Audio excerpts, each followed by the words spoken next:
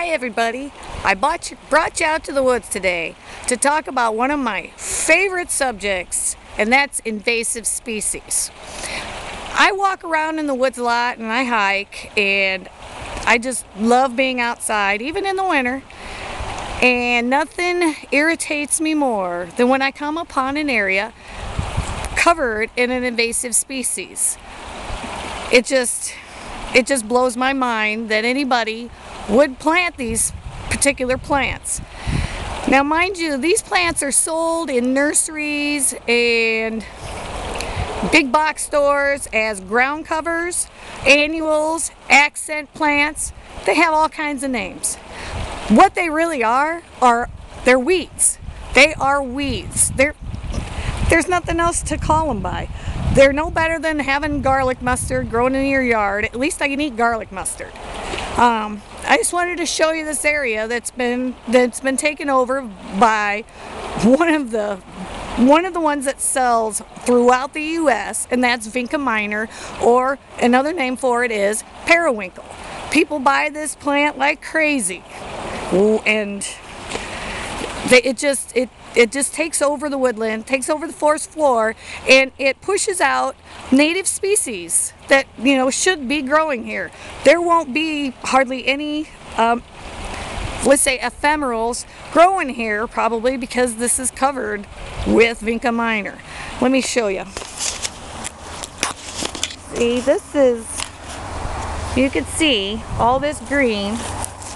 Walk down here.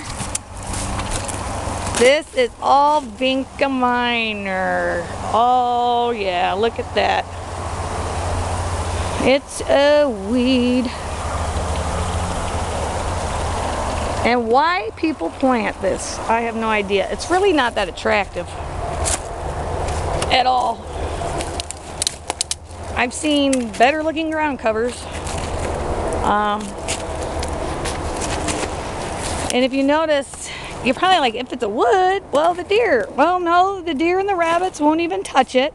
They don't eat it. I think they'd have to be starving to death. They'll eat these trees and shrubs like this guy here. They'll go by and nibble on that before they eat this Vinca. And look, it's all the way over here.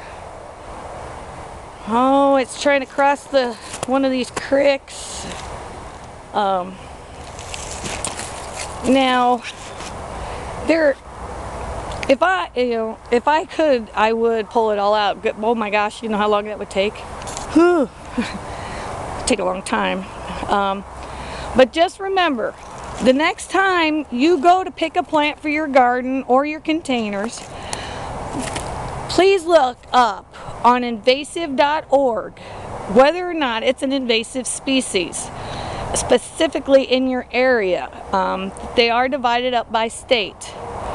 So just remember that, invasive.org. And remember that Vinca minor, or aka Periwinkle, is on that list. Thanks for stopping by.